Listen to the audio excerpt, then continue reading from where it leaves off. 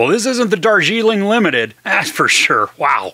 Kill is a new Indian action film that is wildly violent, as the name implies. But what about the story? During a train trip to New Delhi, a pair of commandos face an army of invading bandits. So this might be the first Indian action film I've seen that didn't employ slow-mo, which then also may account for the relatively short runtime of just less than 2 hours. Now, the premise for this is fairly simple, and the narrative thrusts us into the plot rather quickly. We meet Amrit and Varesh. They're two captains in the army. Now, they both travel to meet Tulika, or Tuli, because Amrit wants to marry her.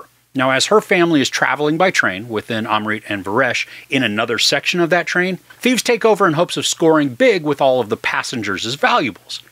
Now, because this is a limited location and close quarters, the action sequences, they're tight and hampered by the physical limitations of the space. But I don't mean hampered in that they aren't good or exciting. It just means that the characters, they don't have much room to throw their punches or maneuver themselves. And this creates a lot of chaos and frenzy. And while there are a lot of quick cuts during the fights, we also get to see a ton of gnarly, uninterrupted action that is just going to make you wince and or cheer.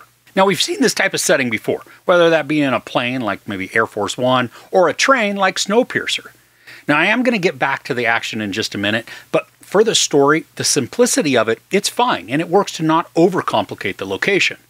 But, and here is the huge but of this, the beginning introductions of the characters and their dynamics, they are woefully rushed and thin. I mean, we have maybe 1 minute with Amrit and Varesh before switching to this hurried, emotional conversation with Tuli. Then the next few scenes are in rapid succession before we get to the train. And even then, the thieves, they're all rushed into the story as well. I mean, this seriously hampered my connection with the characters for a decent part of the movie. Especially with the good guys. I mean, I'm supposed to be concerned for their outcomes, or even just connected with them. But outside of cool action and maybe a couple of charismatic moments, I was just watching a lot of people that I was disconnected from. Now, thankfully, as the story moves along, I did grow connections to some of them, which then made the brutal moments all the more harrowing and investing. Something strange the story does is that at points along the way, the tone comes across like we're supposed to feel sorry for the bad guys when bad things happen to them. I mean, we get a lot of emotional breakdowns from facets of the thieves. And while I totally get that they could be distraught by seeing friends or family just mowed down, they also chose to get on the train and then rob everybody. Now, the camera would just focus in on these outbursts, and it felt contradictory to a hero or maybe good versus bad story. Now, there is a point about halfway through the movie that this shifts tone slightly in the action and the motivation of our heroes. Now, before this happens, we've had some wonderful fights with tons of throat punches, heads being beaten against walls or doors, and then numerous kicks to all sorts of body parts. There are even some bloody moments as people encounter some of the pointy ends of something. But then, holy crap, a switch flips, and the violence, it is then cranked up well past 11. We are talking rapid, stabby moments that just alternate between targets, so it's back and forth with 3 people. But the one in the middle, they're the one inflicting all of the carnage. It is exhilarating to watch. Now, I don't know if you've ever seen Sisu, but that violent action movie featured a unique kill that I'd never seen done before. It's one of those that will make you audibly gasp and then applaud the destructive creativity. Well, Kill, it also features one, and it was just as entertaining and satisfying to witness.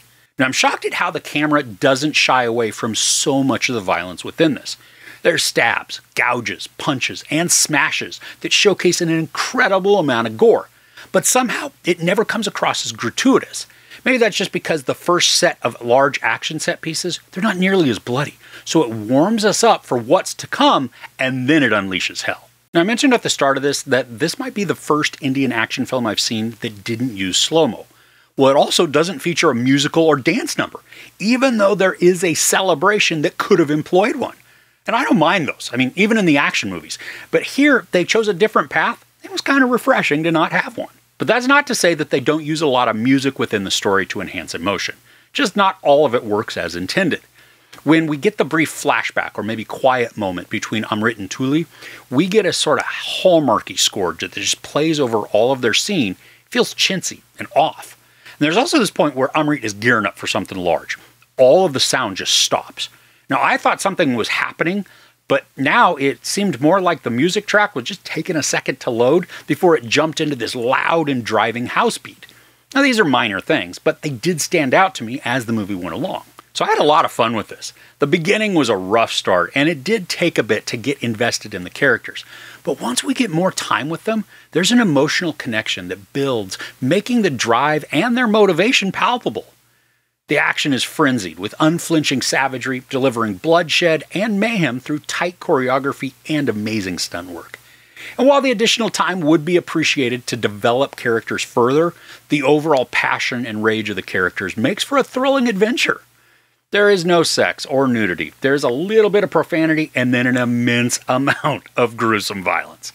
I give Kill 3.5 out of 5 couches. So have you seen any good ultra-violent movies lately? I'd love to hear about what you watched in the comments below. If you enjoyed this review, please give it a like. Also, don't forget to share and subscribe. I'm Chris. This is Movies and Munchies. Thanks for couching with me.